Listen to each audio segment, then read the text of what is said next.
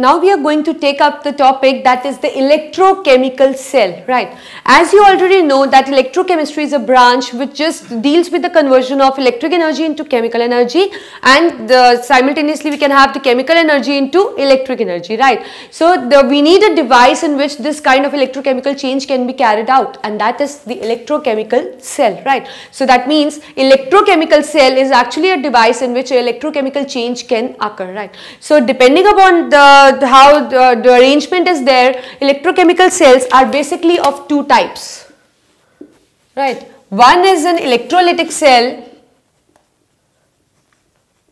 and the other is the galvanic cell, right? So first of all, you should know that in these cells which kind of conversion occur, right? So in electrolytic cell, electric energy is converted into the chemical energy. By looking at it, it should be clear that we will be applying an external source of current, and for this, due to that external the source, the chemical reaction will take place, right? And what happens in case of the galvanic cell? It is just vice versa of it. That means the chemical reaction will take place and it will lead to the production of electric energy. That means here we don't need an external source of current. Automatically the chemical reaction will occur and they will just produce the current, right? So just see how it produced. So again, I am just repeating, it is a device in which the electrochemical change can be carried out. Electrolytic cell, it is a type of electrochemical cell in which electric energy gets converted into the chemical energy. And galvanic cell is the cell in which the chemical energy gets converted into the electric energy, right? So just first look at that, what is the electrolytic cell and how it works. Electrolytic cell consists of a beaker, right? So this is a beaker, or you can say it is an electrolytic cell, right? So what does it contain? It contains a solution, that is, it contains an electrolyte. Electrolyte is actually a substance which will lyse on passing the electric current. That is, the name suggests it is electrolyte. That means electricity is passed and it gets lysed. So that is why it is called as an electrolyte, right? So what do we have in it? We have the electrodes, that is the source of the current. You can say these electrodes will actually pass the current into the solution. These are called as electrodes. They are mostly a form of graphite, that is the form of carbon mostly. And they are connected by means of wire to the battery. When I indicate two lines, it specifies the battery, right? The bigger line corresponds to the positive terminal and the smaller lines corresponds to the negative terminal, right? So the electrode which is attached to the positive terminal of the battery is positively charged. That means it acts as anode. It is the name of the electrode, right? We have electrode 2, again I'll write for you. The positive and the negative one, depending to which terminal of the battery they are attached to. If they are attached to the positive terminal, it acts as anode. If it attached to the negative terminal, it acts as cathode, right? So similarly, it acts as cathode, that is the negatively charged terminal. So this kind of apparatus we have in electrolytic cell. Again I'll repeat, this is the cell, this is the electrolyte, the solution which will be lysed on passing in a current. Electrodes connected by means of wire to a battery, positive terminal, that is positively charged anode, negative terminal negatively charged, that is cathode, right? So suppose, just to make you understand, I am considering an electrolyte to be AB. Just to we'll be doing in detail with the specific examples, but just to make you clear that how this electrolytic cell actually works, because you must be curious to know that how this apparatus is going to work. So that is why I am considering an example that is AB, right? So it is a good electrolyte. So what happens? When the current is switched on, I will put a key also. So when we will switch on this current, that means circuit gets completed and the current flows through the electrode into the electrolyte, and this electrolyte gets dissociated. Like this, right? That means this form positively charged ion and this form negatively charged ion. Now, what will be the fate of these ions? This positively charged ion will move to the electrode of the negatively charged electrode. That is you know that the opposite charge attract each other, right? So that means the oppositely charged ion will obviously go to the electrode which will carry the opposite charge. That means it will go to a negatively charged electrode, that is the cathode. and this negatively charged ion will go to the positively charged electrode, that is the opposite one, that is the anode, right. So they will move to, you can say we have AB here, right, A positive, B negative. This positive will move to this side and B will move to this side.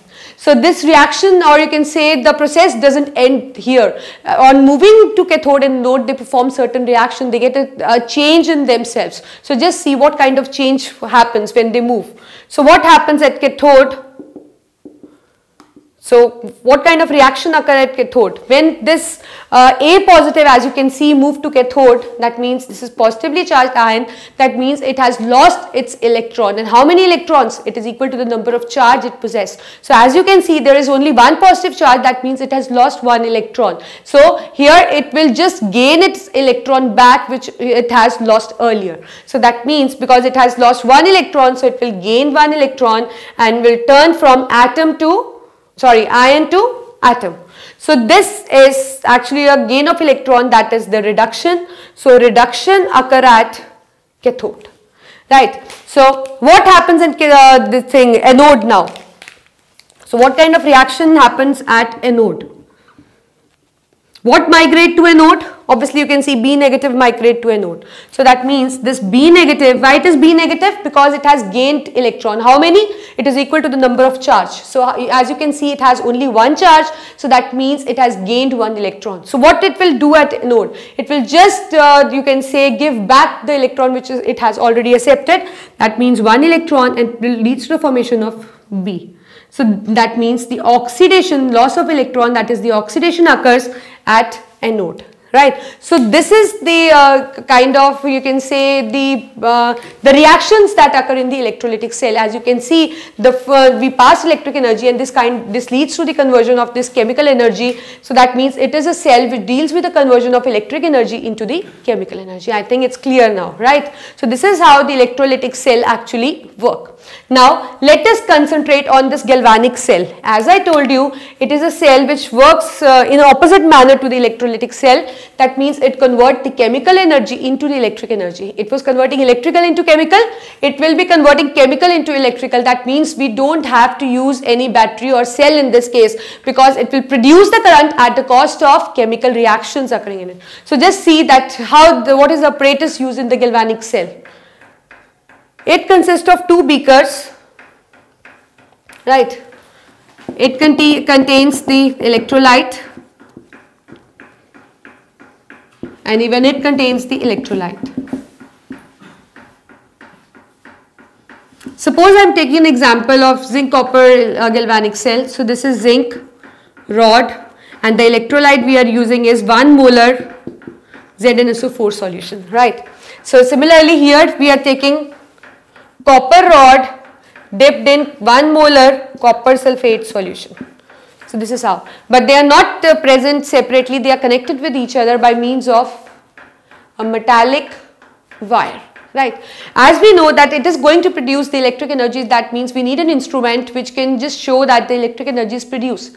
So that is why we have put galvanometer here, right. Do you know what is galvanometer? You must be thinking that ammeter is a device which is used to measure the electric current, but in this case I am using the galvanometer. So what is the difference between the galvanometer and the ammeter? Ammeter is an instrument used to measure a high amount of current, and galvanometer is an instrument which can even measure a very small magnitude of current as well also. So that means in order to just find this minute amount of current which is generated as a cost of chemical energy or a chemical reaction, we need a galvanometer, because it is sensitive, very sensitive, and it can even show the deflection on the production of the small amount of current, right. So that is why I am using the galvanometer here, and I have just used the key also, right. So this is the apparatus. It is not all done. We have a you can say a different, you will get to see a different thing in it.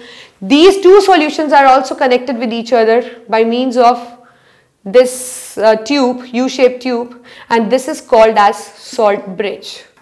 It is actually connecting the solutions and the solutions. That means it is just completing the circuit. As you can see, the external circuit is connected by means of wire. It is also connecting the solutions, and it do serve as a important use, that it makes the solution electrically neutral and just keeps the cell performing its function. But how, we'll be taking up later. So for this moment, because we just need to differentiate between them, that what kind of structures they possess, we'll be discussing the functions later, but for this moment just go through this figure, right? So again I'm repeating, there is two cells, one cell containing zinc rod in ZnSO4 1 molar solution, other copper rod in CuSO4 solution. Solutions connected by means of U-shaped tube, that is the salt bridge, which carries the inert electrolyte. Function we'll be discussing later, right? So first be thorough with this figure. And this is the wire, and this is the galvanometer, right, and it is the key. So this is the, you can say, apparatus which is used in a galvanic cell, right. Now as we saw that what kind of reactions occur in this, we'll be seeing just, we'll have a look here also, not in detail because we'll be doing detail after completing these kind of cells, but for this moment I want to tell you that you must be curious to know that what kind of reaction occur, like if the reaction occur in this is this, and what kind of reaction occur in this, right. So what happens? Out of this zinc and copper, the one which has the more power to get oxidized will get oxidized. That we decide on the basis of the value of the electrode potential. Now you must be thinking, what is electrode potential? That is what I want to tell you. We will be discussing in the later topic. So for this moment, just I am using this word, like out of two rods, which rod will have the maximum tendency to get oxidized will lose the electron, and the one which has less you can say the ability to get oxidized will get reduced in this case. Right. So the one out of them which is, you can say, a powerful reducing agent or which has more tendency to get oxidized will lose the electron, and the one will be the first one to initiate the chemical reaction. So out of zinc and copper, it is the zinc. So that means zinc will lose electron and it will turn into Zn2 positive. What will happen now? This you know that this thing, what is occurring? Oxidation is occurring, right? These two electrons will flow from these. It is not only the two electrons, because it is the two electrons are liberated from one zinc atom, right? We have so many zinc atoms which are getting oxidized, so that means it leads to the generation of numerous electrons. So these electrons are traveling from this wire to this, and when they travel, they just indicate the deflection in the galvanometer. That means the flow of electron that is constitute an electric current, right? So what is happening? This key is joint. When this charge is just moving, this is reaching the copper, right? And as I told you that out of zinc and copper has a tendency to get reduced. So it is just gaining two electrons and again forming the copper atom, right? So this is how this kind of reaction is occurring. So that means what is occurring here? Reduction is occurring. So this you can see that this galvanic cell just perform this kind of reaction, or I can sum it in this way also. ZnCu2 positive give rise to Zn2 positive plus Cu. So the one half cell in which oxidation is occurring is called as oxidation half cell, and the one in which reduction is occurring is called as reduction half cell.